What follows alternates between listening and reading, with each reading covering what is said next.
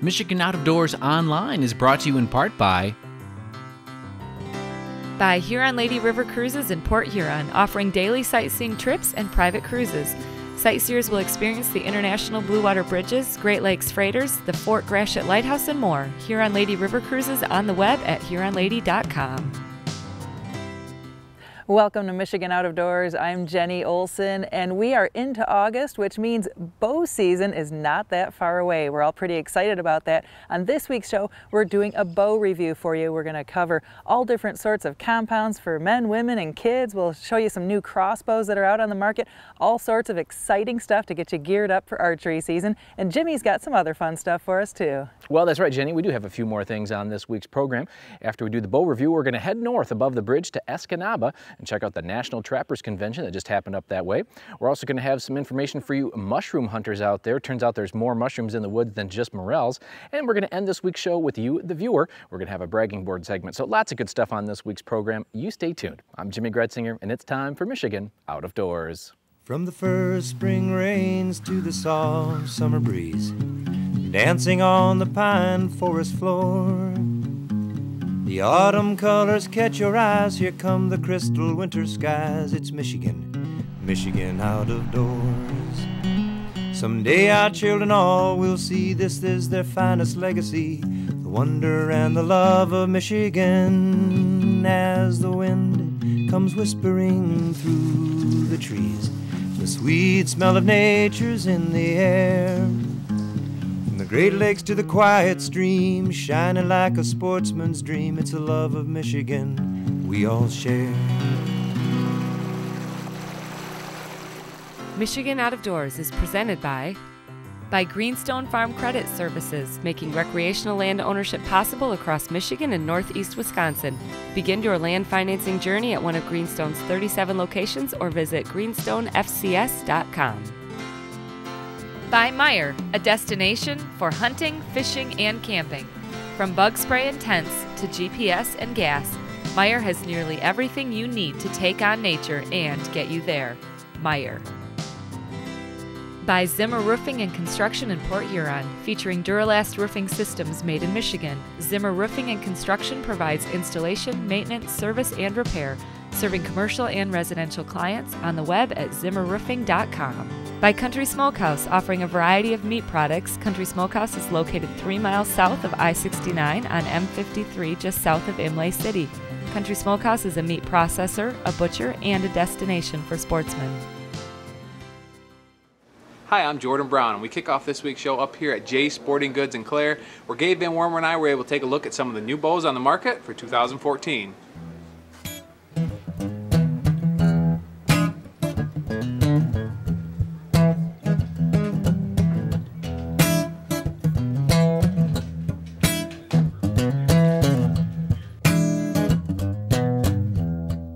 Okay, so we kick things off here with the Prime Alloy. This is their new bow for this year. It also features a new camo scheme. This is the Optifade camo, a really sharp looking bow. A couple of things that we're starting to see out of Prime year in and year out. We got this parallel cam technology. Makes this a really smooth shooting bow and a very accurate bow. Another feature on this bow that's becoming a staple on the Prime bows is the high glide system here with the rollers. Really nice system. You might not notice it until late in the year when maybe a normal cable slide would squeak a little bit. You're not going to get any of that out of this bow. In addition to that, another thing that Prime has done, if they put a warranty on their strings and cables, a lifetime warranty. So after 2 years, no matter what happens to the bow, if you need new strings and cables, they will send you a free set of strings and cables. Really cool thing. Not many other bow companies in the industry are doing anything like that.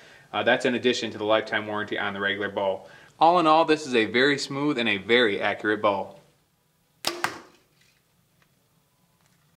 Next up, the Carbon Spider by Hoyt. Well, this is the next generation in carbon technology from Hoyt. This is the Carbon Spider, and it is it's on your high end. I mean, this is going to cost you upwards of quite a ways over $1,000 for this bow. But what you're going to find is it's going to be a very, very lightweight bow. There's not much to it. I mean, it weighs nothing, but this carbon fiber design is extremely strong. Another thing at the top here, up near the limbs, these are called air shocks. these rubber air shocks actually capture the limb as it comes back to rest, so it actually quiets everything down, and it results in a very quiet, dead-in-hand shot. I really like this bow, but it may be on the upper end of what people can spend. But as far as a bow is concerned, awesome, awesome bow. Next we have the Full Throttle by PSE. Okay, next up on the review we have the Full Throttle by PSE. This bow, everything on it is built for one thing, and that's speed. This is the fastest bow on the market, and it's the fastest bow I've ever shot, and it's not even cranked up all the way. It's only around 60 or 62 pounds now, and this thing flies. Anytime you go for that much speed, there are some drawbacks. It's not the smoothest bow in the world. It's not the smoothest to draw or shoot, but that's what you're going to do if you're really trying to get those upper end speeds. If you're looking for a bow that's fast, this is the bow. Another thing that you're going to notice on this bow is it has an extremely short brace height, and this is what I'm talking about when I say brace height, but that's what you give up to get speed. Like I said before, this bow is designed 100% to be as fast as it can be, and PSE has done that with this bow. It may not be the most comfortable bow, but if you're looking for speed, this is the bow for you. Next up, the Energy 32 by Elite. Well, this here from Elite is the Energy 32. So it's 32 inches axle to axle. It's got a very generous brace height, so it's going to be a very forgiving bow. This is what I would call a bow hunter's bow. It is in mid-range for price, so it's not going to cost you a whole lot. It's not going to break the bank, but you're going to get a high quality bow for that money. I like the smooth draw on it, and it's dead in hand. When you shoot it, without the stabilizers, it really shows you what these bows will do, and this one doesn't move when you touch it off. Got a nice design to the riser here, and it just doesn't move in your hand. I love this bow, and would be a good one to have up in the tree stand come this fall. Next we take a look at some of the package bows on the market for 2014. Well, we wanted to make sure we covered all our bases in this review, and we're kind of done with the upper end bows. We looked at 4 really nice top end bows, but not everybody has $1,000 to put on a bow. Matter of fact, a lot of guys don't. So we wanted to look at some other options for those hunters who would like to get into a new bow but maybe don't have the money to buy one of the upper end ones this year. All these bows here that I'm looking at, these are all package bows. We got one from PSE, one from Hoyt, and one from Bowtech. The nice thing about these bows is they are completely ready to go. You literally just have to add arrows. We have a quiver, sight, rest, stabilizer, everything. And now for these bows, each brand is a little different, and what they offer is a tiny bit different, but for the most part you're getting the same kind of package in that $500 or $600 range. And that's everything on it, so that's really not a bad price. And the important thing to remember, a lot of these package bows are the same technology as the high-end bows from a couple of years ago. The archery world changes so fast and the technology is always changing that you can get into a bow that maybe 2 years ago would have been $1,000, and now you can get it for $500 or $600 with everything set up. So just because it's a package bow and it doesn't cost quite as much as some of the others doesn't mean it's not a great bow. These are all nice bows, all good shooting bows, and very affordable. Next we take a look at a few of the women's bows on the market, as well as one bow that'll work for just about anybody. Well, purple isn't necessarily my color, but the new women's bows out on the market are simply astounding. These are high-end bows. They have a little bit of the color treatments that are pretty cool. This is the Carbon Rose. The Hoyt Factor is another one we got a chance to take a look at, and these are unbelievable for the high-end bows. But if you're not looking to spend that kind of money, you could pop into a bow like this. This is the Hoyt Ignite. Now, the cool thing about this is, if you've got a kid who's growing like a weed, this goes 19 to 30 inches, and it goes 15 to 70 pounds, which means I can hand this to my kid who is 7 years old, and he can shoot it, and then I can crank this up and adjust the cam, and I could shoot it. This is simply amazing. This is going to be the last bow you buy for your kid because it'll be so adjustable. And the nice thing is, all the adjustments are done with an Allen wrench. So it's very, very easy to make these adjustments. Don't have to go to a bow shop. Okay, well, as promised, we're not going to skip anything, and that means crossbows too. Now, neither one of us shoot crossbows or have a whole lot of experience with them, but we like to go over a couple of the newer models, at least show you guys what's out there for 2014. Well, the first bow we looked at was the Striker by Bowtech. And this bow has a unique system because the cams are tilted backwards so that you get a little more on your power stroke. Power stroke is where you get all the speed on a crossbow, and this one can do it in a little more compact area because of this reversed cam design. So also it's a very lightweight bow. It's probably good for a kid or a woman hunter. The next bow we looked at was the 10-point Titan Extreme, and 10-point has kind of built a reputation for itself, and you know what you're getting with their crossbows. There's not a whole lot that's fancy, but this is a very good shooting bow. And if you're disabled, or you're older, or you have a tough time cocking these, it has a very nice cocking mechanism that makes it extremely easy in the woods, next to the truck, wherever you're loading up at, to be able to shoot. All in all, a pretty solid crossbow. The last bow we took a look at was the Excalibur, and it has a recurve limb system. This allows it to be a very simple design. If the string were to ever break, you could use a strap that comes along with the bow that you could pull it back, put a new string on without going to a bow shop, which when you're up in Canada on a bear hunt or something, could come in handy. So this is a very solid design, a good trigger on it, and it's fairly lightweight as well. It's a good bow. Well, that's just a few of the bows on the market for 2014. We try to cover as much stuff as we can. If you are looking for a new bow, get up here to Jay's or go to your local sporting goods shop and shoot a few of these bows yourself. That's the best way to figure out what you like. Either way, good luck to all the bow hunters hitting the woods this year. Well, special thanks to Jordan and Gabe and all the guys up there at Jay's Sporting Goods for letting us take a peek at some of the new bows that are on the market. Whether you're a horizontal bow fan or a vertical bow fan, lots to consider if you're looking for a new one this year. Well, let's shift gears a little bit and head north above the bridge to the town of Escanaba for the National Trappers Association yearly convention.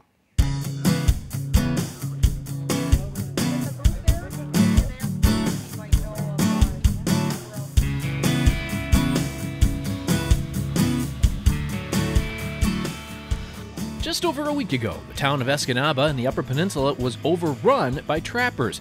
The National Trappers Convention came to Michigan, and it was a lot of fun and some interesting characters, to say the least.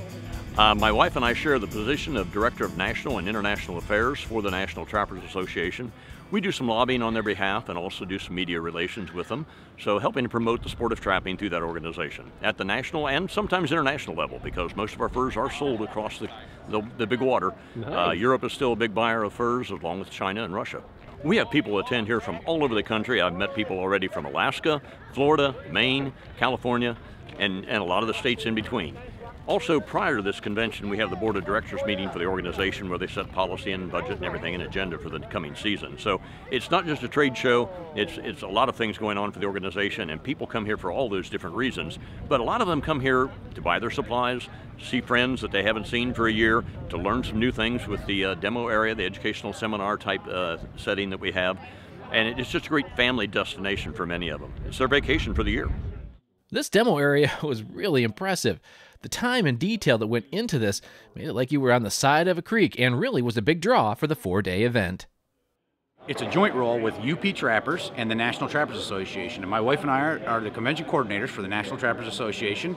And the UP Trappers guys really went all out on this demo area. I mean, it's fantastic with the video screen, multiple camera angles, putting a beaver pond in behind us, a beaver dam, beaver lodge, muskrat huts, feed beds. I mean, every demo guy that's been coming in here said, man, this is just an awesome setup. So it's really been one of the best ever, I think. Now, is this for the hardcore guy or for the beginner or both? Everything, depending on what you're looking for. We have different seminars from beginner trappers all the way up to the hardcore, professionals. Now, Trent is an avid trapper himself here in Michigan, and he was very proud of the work that the folks here in Michigan put into this event. Escanaba, the community here in the Western UP has embraced us. I mean, the media coverage of this has been unbelievable, and we're seeing all kinds of just people that are curious about trapping and interested in trapping coming out. So it's been a fantastic show so far. And there's a ton for people to see out there, isn't there? Oh yeah, there's everything. There's just so much to go. The tailgates, in this convention, we not only have indoor vendors, which are some of our big retailers in the nation, but we also have just local tailgaters that are coming out to sell their wares, and it's been a great show. The DNR was also on hand, answering questions and doing what they can to promote this sport. Well, we're really here to kind of showcase the Predator Prey Project, how we use trapping in research roles, and also answer general questions to the general public about trapping in our state and promote our state. We're really pushing the pure Michigan hunt, the MI capabilities online, and talking about the new license package and what it means, what we're doing on the ground.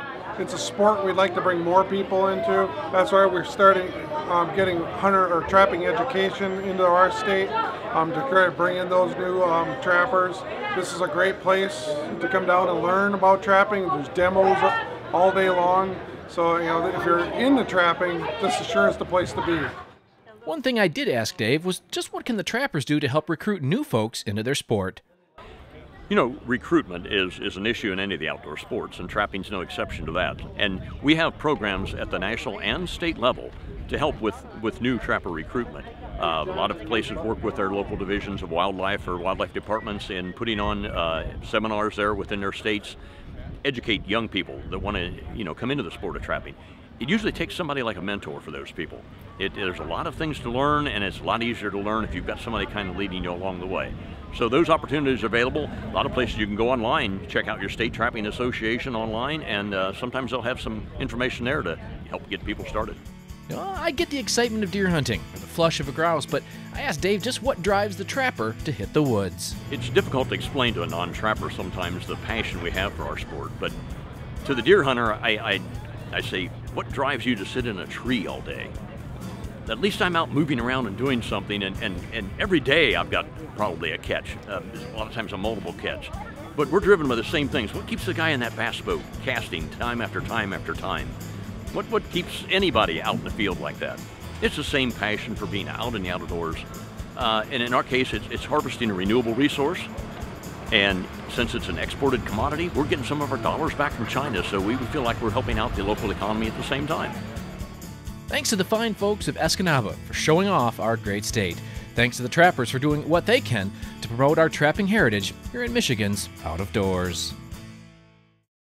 For our next segment on this week's show, I was able to spend some time in the southern part of the state to do a little summertime mushroom hunting. Normally when you think about mushroom hunting here in Michigan, you think about springtime morel hunting. Well, as it turns out, there's actually some pretty good mushroom hunting to be had this time of year.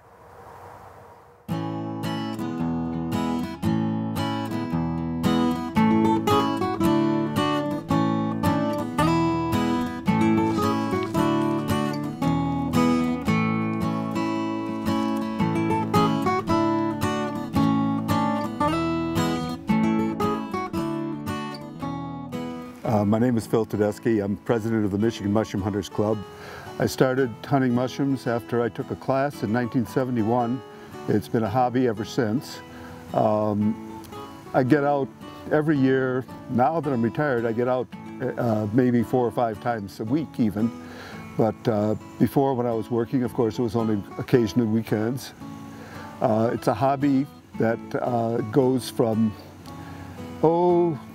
late April until early November, or even mid-November sometimes. There are thousands of species of mushrooms that grow in Michigan. Some are very specific, like morels, that only grow in April and May. Some, like oyster mushrooms, grow year-round. It has been a hobby for a very long time, and it's a very rewarding hobby, because not only do we see interesting things, not only do we spend our days out in the woods, but we wind up with excellent edibles after the hunt. We were finding all sorts of mushrooms today, but the main mushroom we were looking for was the chanterelle, an edible mushroom whose taste rivals that of the morel mushroom. As a matter of fact, the morel mushroom barely cracks the top 10 taste-wise for this mushroom hunter. This time of year, there are probably around 30 species of mushrooms that are edible out in the woods, and at least 20 of those are worth picking anytime you find them. This season of the year, my very favorite mushroom, the black trumpet, grows, along with the chanterelles. Now, these are just an excellent edible. Cream of chanterelle soup is something to die for. Just hunting morels, you're missing out on a lot of good mushrooms. As I say, this is number 2 on my list. The white morel is number 7, the black morel is number 8. So I think there are, here in the summer and in the fall, mushrooms that far exceed the morels as being excellent tasting mushrooms.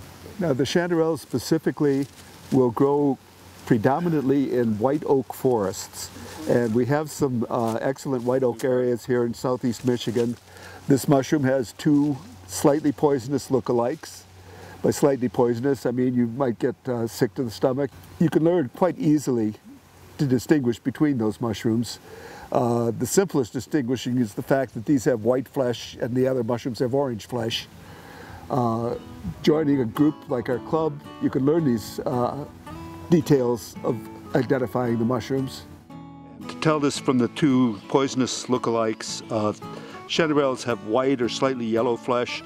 The two lookalikes have orange flesh, the ones that can get you sick.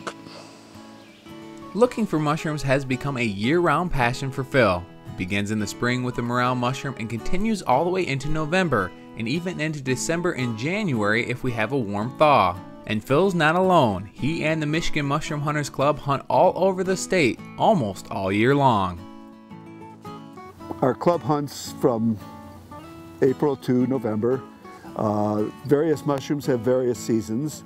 The chanterelles here come up in July and August. The morels come up in spring, in April and May. Mushrooms like the hen of the woods mushroom, a very large edible mushroom, averaging 3 to 5 pounds, the ones we pick, grows in the fall, in September and October basically.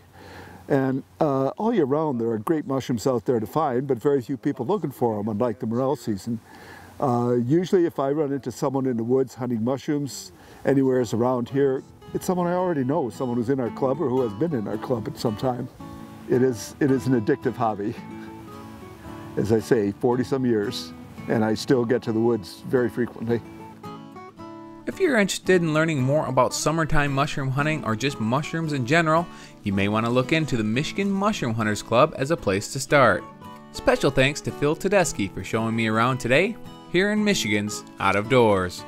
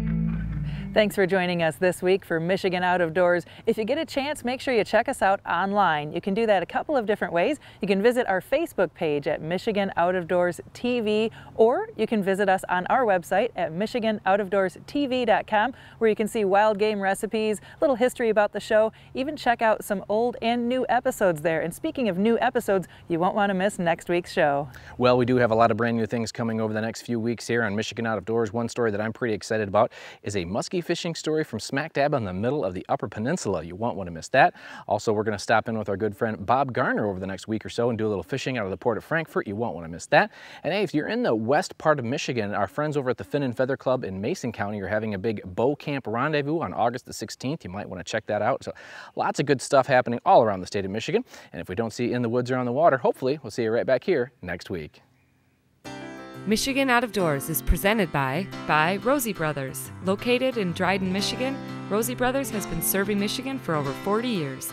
Specializing in outdoor needs, Rosie Brothers features Kubota tractors and equipment for use in farm, home, or commercial needs. On the web at rosiebrosinc.com. By Pictured Rocks Boat Cruises of Munising, exploring Lake Superior's Pictured Rocks National Lakeshore with its sandstone cliffs, caves, waterfalls, and lighthouses. Pictured Rocks Boat Cruises on the web at picturedrocks.com. By Propane, exceptional energy. Propane retailers promote the safe use of Michigan-produced gas energy in homes, farms, and businesses across our great state. Learn more at usemichiganpropane.com. By Meyer, a destination for hunting, fishing, and camping. From bug spray and tents to GPS and gas, Meyer has nearly everything you need to take on nature and get you there. Meyer. Closed captioning is brought to you by Propane, exceptional energy. Propane retailers promote the safe use of Michigan-produced gas to outdoor enthusiasts across our great state. When I wander far away, a dream stays with me night and day. It's the road that leads to my home state. I am a Michigan man. Changing seasons paint the scene like rainbow trout in a hidden stream. The white-tailed deer in the tall pine trees. I am a Michigan man. I am a Michigan man. Ask where I'm from and I'll show you my hands. Lord above,